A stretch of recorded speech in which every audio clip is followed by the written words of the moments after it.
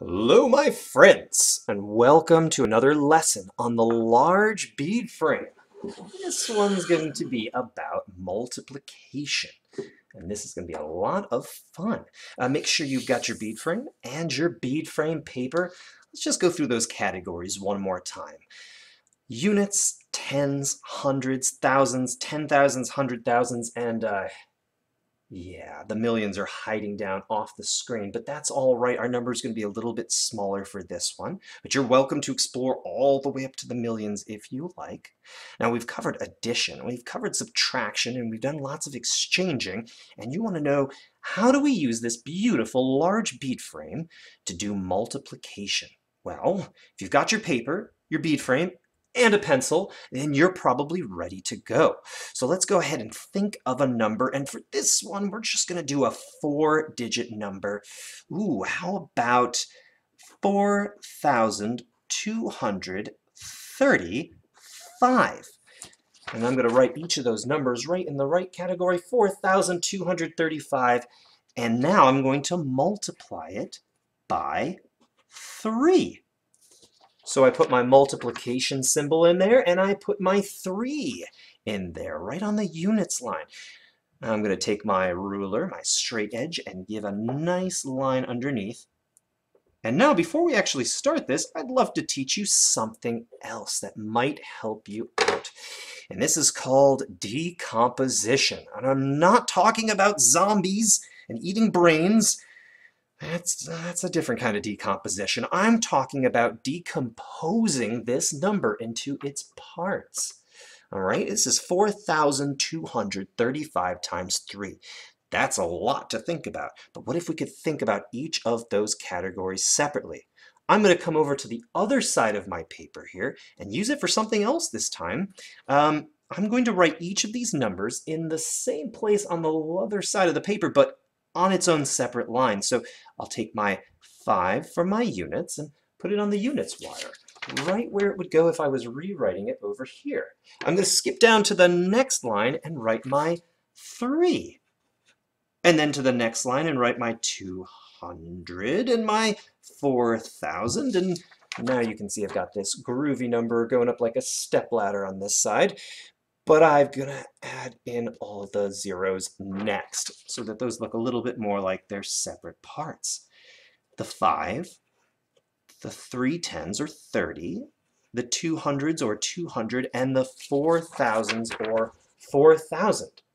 There is my number decomposed. And the last thing I'm going to do is create some kind of mystical, magical caret over here and write multiplied by 3. Because that is what we're going to do. We're going to take 5 3 times. We're going to take 30 3 times, 200 3 times, and 4,000 3 times. And it's going to be totally easy. It's going to be great. Okay, let's begin. The first thing I'm doing is 5 3 times. Now, you really need to remember your power of exchanging. Remember, when you fill up a wire with 10, you can easily exchange it for one of the next wire. 10 units are equal to 10. 10 tens are equal to 100. Almost took 200 there. 10 hundreds are equal to 1,000, and so on. And I can't really exchange to the millions, remember, because they're hiding off the screen. So 5 units taken 3 times. Now I could use my math facts easily to do this, and I sort of know that it's 15. But if you're starting at the early stages, I would ask that you count these out. Either make sure you're doing 1, 2, 3, 4, 5 taken once, 1, 2, 3, 4, 5 taken twice, there's the exchange, and 1, 2, 3, 4, 5 taken 3 times. And I can also take that by groups. If I'm pretty good, I can take that whole group of 5, the next whole group of 5, exchange, and then take that last group of 5. Either of those 3 methods, you'll end up with the same answer. But some of those methods, you may need stronger math facts to make sure you have an accurate answer. And I do have part of my answer now. I have the units category. So I'm going to go ahead and write that down. Just the 5, because that 10, just like with addition, exchanging up, we're not going to count that.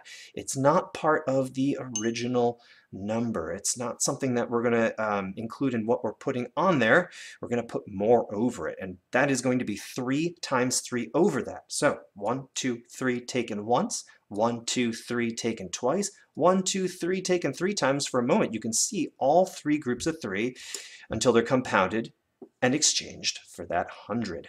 Look at that! We ended up with a big 0. How fantastic is that? I'm going to put that down on my paper. And now I'm going to move to my hundreds. I have 2 taken 3 times. There's a group of 2, a second group of 2, a third group of 2, and together 1, 2, 3, 4, 5, 6, and 7. Fantastic. Now I'm going to take my very last wire. I need 4 3 times. 1, 2, 3, 4 taken once. 1, 2, 3, 4 taken twice. And uh-oh, I'm going to have to exchange. Got to think about this for a second. I know I've got my 2 groups of 4. I need a third group of 4. There's only 2 there. I can even make a note that I need 2 more after I exchange, or I can do that other method. 1, 2, 3, and 4. Either way, I'm going to end up with that answer, and now I'm going to write all of the remaining numbers down because there's nothing else to multiply. There's the 2,000s and the 1 10,000. If I had 4,235 puppies and put them into a triple cloning machine, I would end up with 12,705 puppies. That's plenty for all of you to take home with you and snuggle with tonight. Well, I hope you really enjoyed this exploration of multiplication on the bead frame. Now, this is short multiplication. It only has 1 digit in the multiplier. If you get 2 or more, that's long multiplication, and that's a different video. If you're feeling ready for that, please go ahead and check it out if it's up, and have fun with that fantastic large bead frame.